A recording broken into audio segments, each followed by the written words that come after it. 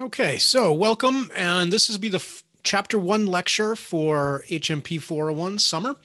And we'll be talking each time. I'll be doing a lecture for each chapter.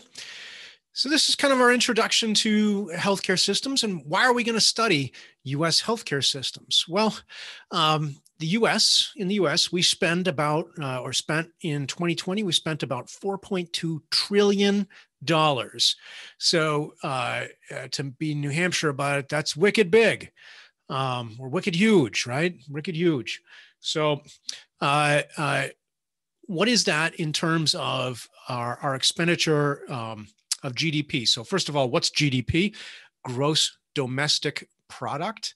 That's basically all of the money spent in the domestic United States, so within the United States.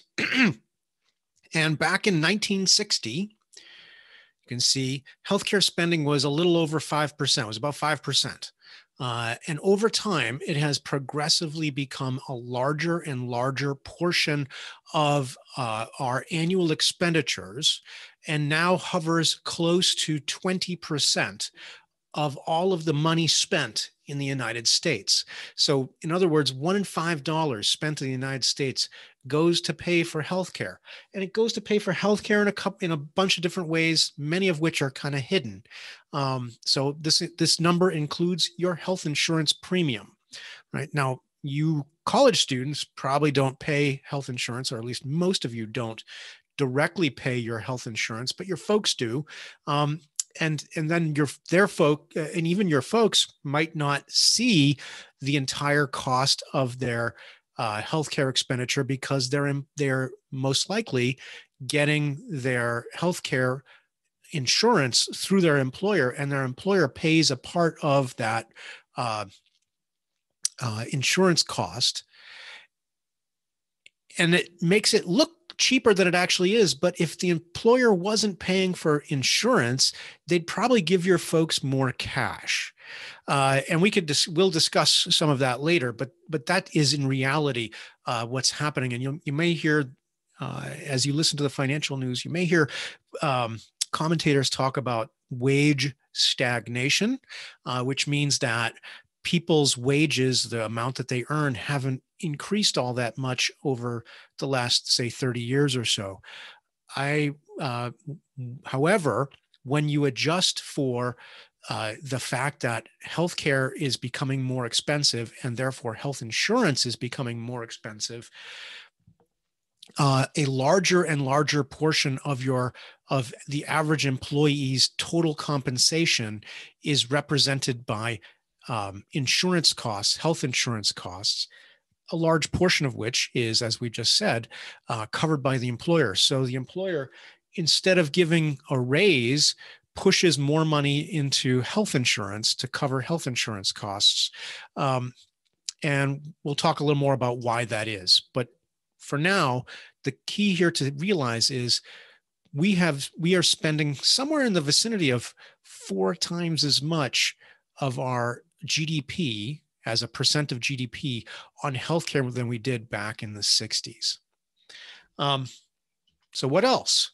Well, Medicare and Medicaid have increased dramatically as well. And of course, Medicare and Medicaid came about in 1965. So our early expenditures, and this, by the way, is in millions. So this is 1.6 trillion in Medicare and Medicaid expenditures, not 1.6 million, it's 1.6 trillion. And so back here it's zero because the program didn't exist. And what you can see is very rapidly it began to accelerate. And these are in nominal dollars. So really it's a little bit it's a little bit tricky with getting numbers here, but the key here is it's an incredibly expensive program that has been rising and rising. And as young citizens, one of the things I thought we'd do is look at it as a percentage of the federal budget or federal expenditures. So how much does the federal government spend? Now, Medicare is a pure federal expenditure. Medicaid, the federal government pays a significant portion of it. So this is placing the total Medicare and Medicaid costs against how much the federal government spends. So it's a little bit of an apples and oranges comparison, but it gives you a sense of the scope, right? So between Medicare and Medicaid, they're swallowing up something like a quarter of the federal budget. And then there's a portion of this total Medicaid expenditures is covered by the states. So 33% might be a little high, but it's not too far off. So, and then, so wicked huge, right, is a good way to explain or talk about, the economic impact of the U.S. healthcare system. So that by itself makes it worth studying. There are a lot of people employed by the healthcare system. So 16.4 million people back in, I think, 2015 when this data came out. And you can kind of see how that breaks out. Hundreds of thousands of active medical doctors, DOs, doctors of osteopathy, is a physician as well. And they have the same privileges typically as MDs. So you could just kind of tag that on and get up to, in the vicinity of over 900,000 active physicians, 2.6 million nurses, somewhere in the vicinity of 5,000 hospitals. We've seen a number of them close in the last few years. Nursing homes, health centers, all sorts of things. And then you have, of course, medical schools and dental schools where people get trained. And then you have nursing programs, and you have programs like health management and policy that offer training. And so there's all these people that are interested in the US healthcare system, either as people who sell their labor into the field or people who make their living in the field, right? So, or train people to go into the field. So there's a lot of people that are interested in the ongoing health and growth of the field. So your book is pretty critical about the US healthcare system. So I'm putting system in scare quotes, and I kind of agree that the US healthcare system isn't a system in the sense of what your book refers to it. And so I wanted to think for a minute about what is it we mean when we say system. And I got this Princess Bride quote that's, always kind of evergreen. Hopefully, Princess Bride. I find a lot of my cultural references fall flat because I'm an old fogey now these days, and you students don't necessarily know the same stories that I do. So I want to use two ideas, complicated versus complex. And so the idea is, and these have kind of technical meanings, but I want to get into the idea of complicated. A system that's complicated could be like the inner workings of a watch, right? So imagine this, you're looking at the guts of a classic wristwatch, and look at all the little intricate parts. And you could, with enough time and effort, learn how all these parts work, and you could maybe even improve on them. But the key here is it could be understood with enough time. And when you manipulate one piece, the rest of the system doesn't change. It might not work, but it doesn't change. And that's really important. So a complicated system is like a watch or, a car engine. It's a mechanical system that can be comprehended, that can be manipulated, and doesn't change when you try to manipulate it or even just try to study it. Whereas complex, right? So complexity is this, complexity studies are looking at systems that are organic, evolving, and aren't mechanical, right? So think of the biology and biosystems in, say, a coral reef or, a rainforest, right? There's all this complexity going on, and the system is constantly changing. The water temperature changes, and then all of a sudden you get different kinds of algae, and different kinds of algae draw in different kinds of fish, and different kinds of fish draw in, other kinds of plants. And it's just, the whole thing is interrelated in a way that is unlike a watch, because the parts change. If you touch one part, other parts change and evolve and become different things, right? So if we have pollution, for example, then the coral reef starts to die. Pieces of the reef die, then the fish types go away, and we lose that diversity. If currents change, you get a different kind of structure, and it may or may not be good. But it is a complex system in that it is constantly changing and evolving and responds to manipulation. And even if you just go down there and look at it, so if you're a diver and you go down to look at it, it's going to change. So my argument is my perception of your book. So let me pause here for a second and just say, your book is pretty good. But I don't agree with important parts of it, because I think that your authors, the book authors, tend to see healthcare as more of a mechanical system, a complicated system that can be manipulated and tweaked, rather than a complex system that does not surrender its secrets easily. So as you read the textbook, because the textbook is going to be the primary mechanism for transmitting information this semester, I want you to hold in your head and read critically when the authors are talking about policy issues. Are they talking like the US healthcare system is like a watch, right? That can be manipulated like mechanical parts? Or are they thinking of the healthcare system as a living, organic thing that responds to manipulations and changes? And my argument is the US healthcare system is much more like a coral reef or a rainforest than it is like a watch. And so so I want you to pay attention to that. What do we mean by a healthcare system? Well, broadly defined, right? It's got components of a system and a process that enable people to receive healthcare. So it's how our healthcare system, we've got healthcare being delivered. A more restricted version of that is, how do we get healthcare to patients? We're going to be talking a lot about public health, though, too. So it's not just about going to see a physician. The healthcare system also includes socially provided infrastructure, such as clean air, clean water, waste removal, and other important functions that create an environment that is healthy and doesn't in itself do damage to our well-being.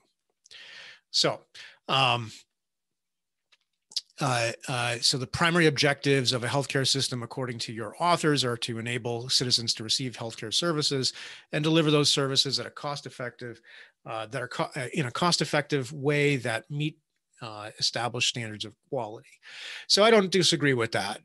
My main disagreement with your authors is they tend to want to or believe that the government should be the primary organizer of healthcare delivery. And I believe that we would generally be better off with having a more market-driven healthcare system. And the reason I again go back to it is that fundamental belief in my mind that we should think of ourselves, if we're policymakers, we should think of ourselves as caretakers, as husbands, as in husbandry, not as in husband and wife, but as husbanding a organic system. So caretaking for it rather than trying to forcibly manipulate it. According to your textbook, and I don't disagree, the US healthcare system is unique. It's not a system, right? It's not a system in a mechanical sense, for sure. And so compared to other wealthy countries in the world, it's quite different. Most wealthy countries have some sort of universal health care financed in directly or indirectly by taxes. They have most wealthy countries have an entitlement to some level of health care. But that's an interesting question all by itself, because yes, okay, you're entitled to health care, but how much? Where do we draw the line? And drawing that line is a little bit different in the United States than it is, say, in Great Britain. No other country operates like the United States. And we've got some issues around cost, access, and quality, as do all the other countries in the world. So other wealthy countries have more government involvement in organizing healthcare as a system. So I want to make a point, another point here. If you look at, this is the top 10 largest countries in the world. And then I included 11, Japan. And then I kind of selectively edited and included a few more to look at. So when we talk about the US being the only wealthy nation that doesn't have universal health care, and again, we throw that word around like it means, like we all know what it means, when in fact, even according to your textbook, it means a whole bunch of different things. If you look at the top 10 countries in the world, the United States is the only wealthy country in the top 10, right? So none of these other countries qualify as a developed or wealthy country. And that's not that's not a slur on them. That is what it is. The United States is the third most populous country in the world. That in and of itself creates a level of complexity that a country like, for example, Great Britain, which gets lots of positive press from your authors, is 1/5 the size of the United States. Countries like the Netherlands or Sweden get lots of praise for providing very progressive kind of benefit, welfare state heavy spending. But you have to bear in mind that, if you're going to compare yourself, the United States to Sweden, we're 32 times the size of Sweden. And when you have a larger population, the complexity of governing a larger population is not linear in the sense that if you have one more person, it's one more person harder.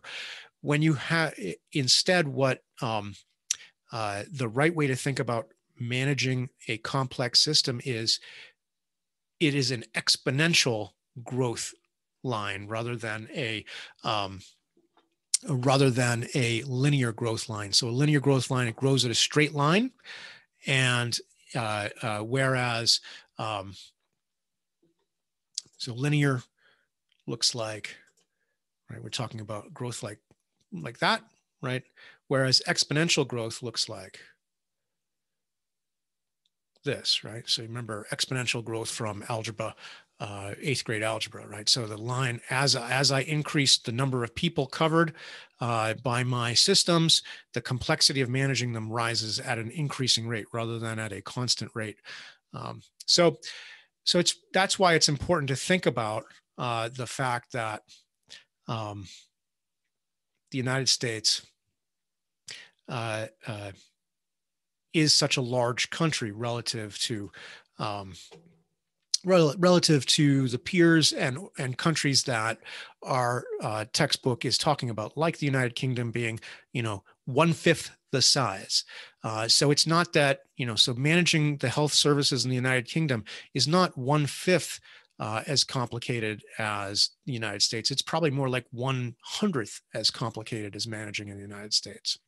And Sweden, with its very homogenous population, Israel, well, Israel's got some mix of population, but Switzerland, very homogenous again. So you've got, it is important to keep in mind who you're comparing yourself to, right? If you ran a team with 4 people on it, it isn't anywhere near as complicated as running a team with 100 people, right? So keep that in mind when you compare across countries as to what kind of health system they have and how they work. So the question is, should the federal, state, and local governments have a larger role in organizing the U.S. healthcare system? So this is a policy question, and one way to think about this was to ask an empirical question, which is, okay, if we say yes, we should have have more government involvement, where could we look for another industry that has more government regulation, more government involvement, and works better because of it? Well, really, the only other industry that has anywhere near the level of regulation that the healthcare system has, and it probably actually has more, is financial services. Now, all of you grew up through the Great Recession. You've just seen pretty major collapse of the economy, though that wasn't necessarily because of financial services. Certainly the Great Recession was. So does the financial services sector run better as a result of being more regulated than healthcare? I think not. But that's an appropriate comparison, because now we're comparing within the United States to a similar to industry within the United States, rather than comparing, say, the United States to a country like Great Britain that is 1/5 the size of the United States. So these are, when we talk about studying the healthcare system, right, this is a social science. We need to think about how we are making our comparisons. All right. So some kind of facts, right, that we want to talk about. How does healthcare get paid for? Well, in the United States, we rely heavily on employer-based health insurance, and we'll talk in the next chapter about why that is and how it came about. So employer-based is mostly private purchased health insurance, right? It's purchased through the employer, but there are a non-trivial number of people who buy their health insurance on the individual market. Then we have a very significant number of folks who get their care through various government programs. So I want to focus particularly on Medicare and Medicaid here, not so much state employees. That is more about purchasing. State employees are basically like other employers. They get, the government buys them a private healthcare program. Medicare and Medicaid, however, are actually government programs, along with programs like TRICARE, which is the military health insurance program that I get my care through as a military retiree. So let's look at how people get care. So in 2018, so this I got from the Census Bureau. So in 2018, 91, almost 92% of the United States population had some sort of healthcare insurance. 8.5% were uninsured. And thanks to the ACA, that 8.5% rate has fallen from close to 16%, mostly because we expanded the number of people on Medicaid. So you would have heard about Medicaid expansion, and New Hampshire is one of those states where they expanded access to Medicaid, excuse me. So looking at how does that break out? So any private plan, so that would be your Cignas, your Aetnas, your Anthems, and so forth, right? 67% of the country is covered by who have insurance are covered by a private plan. 34% are covered by a public plan. So VA and Champ VA, are examples of public plans. TRICARE really ought to be a public plan. I'm not sure why the census would plug that in as a private plan, since it's a DoD program. But Medicare versus Medicaid, this is important. Medicare is primarily for those over 65 and those permanently disabled. Medicaid is is a program meant to help offset poverty. And so in order to qualify for Medicaid, you have to have a very low level of income and assets. And one of the things that's interesting and not talked about very often is Medicaid. Many people are dual eligible. They are both Medicare and Medicaid eligible, right? A lot of elderly are also poor, and so they qualify not only for Medicare but Medicaid. In fact, many people who are residing in nursing homes are dual eligibles. In fact, Medicaid, the program for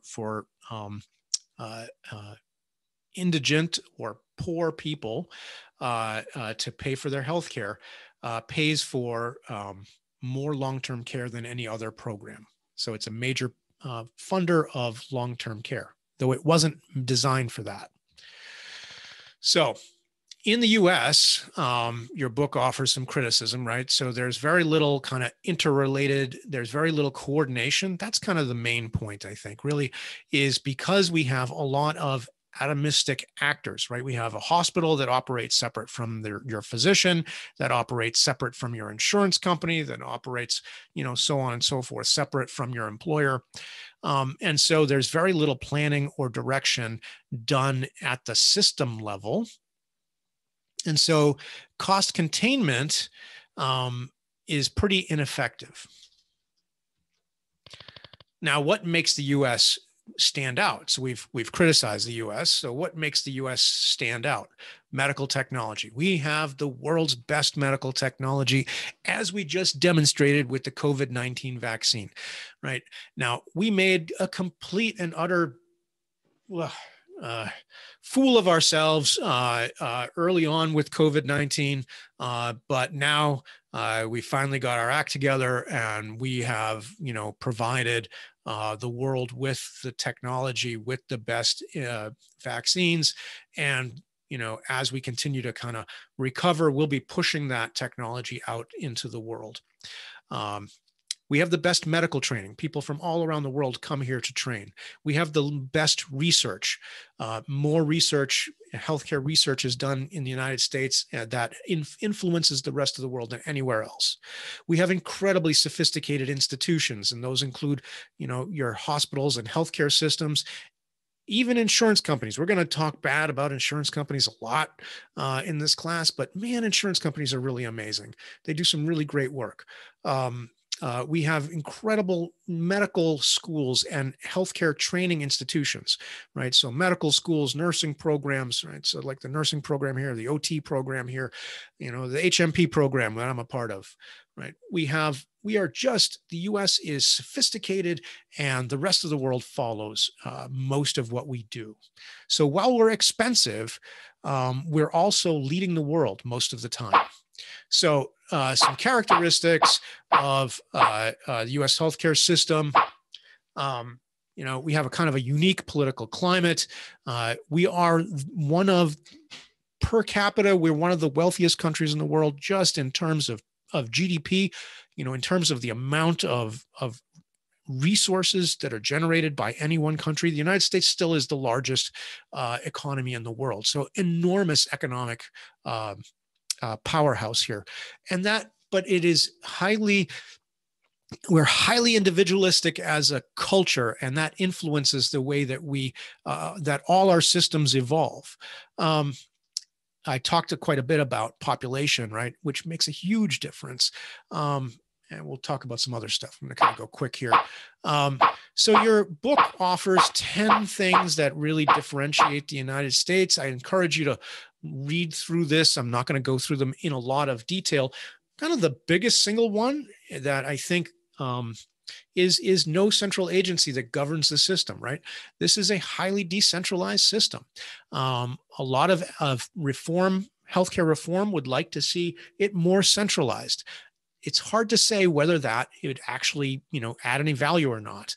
And one of the videos I asked you to watch, the one about the fortress and the frontier, talks about how technology that is not regulated the way that the healthcare system is regulated has increased in value and decreased in cost dramatically over the same period of time. So think about the thing I like to think about is when I was your age, so in my early 20s, I had a Walkman, right? I had when I listened to music, I had a Walkman and it played a tape. And the best you could do is maybe get 6 songs per side on a tape. So I would walk around the Walkman with 12 songs on it. And I couldn't instantly skip from one song to another. I basically had to listen to the whole side and then go to the other side. Just think about, I just got Spotify the other day. My kids have been on me about it, and I finally got Spotify for the family, and I've got access to millions of songs, right? And I've got them on my phone. And then I've got a cell phone, right? All these things that are just, the cost 30 years ago to have the music library that I have today through Spotify for $15 a month would have cost me millions of dollars, right? I mean, just hands down, I couldn't have done it. Maybe not millions, $100,000, right? Today it cost me $15 a month. And I'm kind of mad about that. Like, I feel like it ought to be cheaper. So there are second order effects when you turn over control. You don't get benefits of the market and the way that the market works to bring about innovation.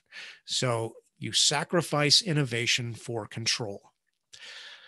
Maybe it's good to have more control. Maybe it isn't. It's hard to, it depends on what you value. So bunch of issues here that you need to read through more carefully. I do want to talk a little bit about this quad function model. This is really important. This I would really like you to make sure you understand and have a good handle on for the exam. So the quad function model says healthcare delivery basically boils down to 4 functions. The first one is financing. So this is different than payment, and it's different than insurance. This is, where does the money come from to pay for care, right? And so mostly it's either private, entirely private, in the sense that you purchase your own care out of your own pocket. You may have some sort of cost sharing through an employer. So then it is partly the employer paying financing, partly you financing. But in reality, it's all you financing, because the employer would just pay you more cash if they didn't have to pay for your health insurance. Or the financing can come, generally speaking, from the government. And the government, when I use government, I don't just mean federal government. It also can come from the state and potentially local government, depending on what kind of health services we're talking about. And most public health services are funded by the local and state government. So, sanitation, clean water, those sorts of things are taken care of by the state and local governments. And so the financing for that comes from taxes. The financing for Medicare mostly comes from taxes, though you pay a small, relatively speaking, small portion of it directly as a citizen. So the first piece of this is, where does the money come from to pay for healthcare? That's financing. Insurance. There's an insurance function, and that is to protect against catastrophic risk. Most healthcare is a mix of real insurance and prepaid services. So, for example, if you pay under the ACA, you are entitled to a no-cost immunization. You're entitled to no-cost immunizations. You're entitled to no-cost annual physicals. Well, those, just because the government waved its hand and said the insurance company can't charge you for it, but then turned around and said they have to provide it or fund it. All they do is they take the cost of an annual physical and they put it into your insurance premium. So if your insurance premium used to be, say, $1,000 a year, and the government said, oh, now you have insurance company, you now have to pay for a free annual physical for an employee, for anyone you insure, and that annual physical is going to cost on average $100. All the insurance company does is raise your premium from $1,000 to $1,100. It doesn't make the annual physical free. It just moves where the cost is. Same with birth control, same with, like I said, immunizations, same with, screening colonoscopies. I turned 50 this year and got my first chance to have a screening colonoscopy. It was good times had by all. So insurance really, the insurance function is really about catastrophic risk. So think about this. You don't buy oil change insurance from your insurance company, right? From your auto insurance company. If you have a car and you have auto insurance, you don't buy oil change insurance, right? That's just silly. You just pay the oil change out of pocket. What you have auto insurance for is if you crash your car and you hurt somebody badly and it's going to cost $100,000 in medical bills, or you crash your car and you can't afford to replace you can't afford to replace your car out of pocket. So you have collision insurance that if you total your car, the insurance company gives you a check for the value of your car. And then you can go buy a new one. That's catastrophic, protecting against catastrophic risk. Prepaid, there's a prepaid component to most health insurance now. That's more like prepaying for oil changes, right? So the average insurance company knows that you're going to have 4 or 5 visits per year. And so, and they know roughly what those cost. And so they roll that into your annual premium. And that becomes prepaid services. It's not really insurance. And we'll be talking more about that. But insurance, the key here to remember is insurance is meant to protect you against catastrophic things. Everything else is just prepaid expenditures. So delivery. Somebody is actually doing the healthcare to you, right? So, a physician, your family medicine physician, a hospital, those are providers. They are providing services. So there's delivery. And then finally, after the service has been paid, somebody pays. Typically, that's the insurance company makes the actual payment. And the insurance company decides your book says they decide how much to reimburse. That's not actually accurate. It is a negotiation between the provider who is delivering the care and the insurance company who is making the payment on your behalf. And so we'll talk more about that as well. But payment is that reimbursement to the provider for the services you've rendered. So there's 4 functions, right? There is the financing. Where does the money come from? You, or does it come from taxpayers in your community? Insurance function is the organization that provides against catastrophic risk or catastrophic outcomes, right? Protects you against catastrophic risk. You pay the insurance company for coverage for that catastrophic risk. Delivery, somebody is actually delivering the care. And then payment could be partly you, partly the insurance company. But those are the basic 4 functions.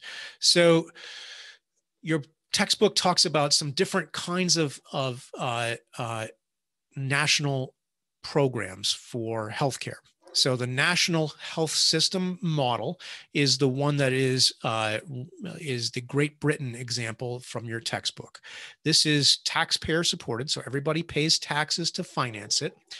The health system is owned and run by the government. So if you go to see your family medicine doc, GP they call him, a general practitioner, that person is a government employee most of the time. And so the government runs the hospitals. They own the hospitals. They employ the physicians. And so they tax you and then they deliver the care. There is no insurance function because, and there are no payment systems because you just pay your taxes and get your care for quote unquote free, right? Except that it's, coming out of your taxes. So you have the national health system like the British national health system, right? Then you have countries that have national health insurance. So in this case, the government funds healthcare through taxes, so they finance it. And then the government is often the insurer and pays for private care. So this is the Canadian system. So the financing comes from, you pay taxes into the government. The government functions as both the insurance function and the payment function, but care is actually provided. The delivery is actually done by a private provider who doesn't have much ability to negotiate because the government is a single payer, right? This would kind of be like Medicare for all, as proposed by, say, Elizabeth Warren. Then you have socialized health insurance. So socialized health insurance is a little bit different. The government doesn't tax and fund the and finance, right? Instead, there's a government mandate that either you as an individual or your employer has to pay for insurance for you. Insurance is then often the government decides who can, which insurers get to exist. They grant them regional monopolies. So this is the German system. And basically they have a monopoly. They're the only insurance game in town, or the primary insurance game in town. And so they provide insurance and payment, and then healthcare is delivered by a private provider.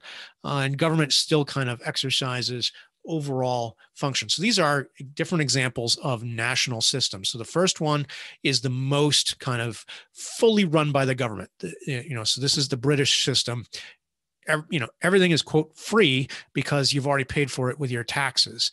And it is, the government collects taxes and then runs the system. It's run like the DMV. Then you have national health insurance, which is basically a healthcare mandate, something like what the ACA was trying to do, where the government doesn't pay for it, but you have to buy health insurance, and you have to buy it from an approved provider. Germany does this. Singapore does this quite well. And then care is provided by private providers. And then the last version is government mandate, insurance, purchased again. Sorry, I mixed that up. The government pays for the insurance in the NHI version. All right, let me back up. I apologize. I'm trying to do a quick review, and I talked social insurance instead of national. All right, so one more time. National health system, fully run by the government, from financing through to delivery. National health insurance, the insurance is funded through taxes. So this would be like Medicare for all, or the government option that Biden talked about. But care is provided by private insurers. This is the Canadian system. And then finally, the German or Singaporean system is socialized health insurance, where the government basically mandates that you have to buy insurance. They tell you who you have to buy it from, but you get to get your care delivered by private providers. Okay. So as a healthcare leader myself in the past, all right, it's really important to understand all these different elements. The United States does not have one of these systems, right? So it's important to understand how is care financed, how is care insured, how is care delivered, and then how is care paid for. And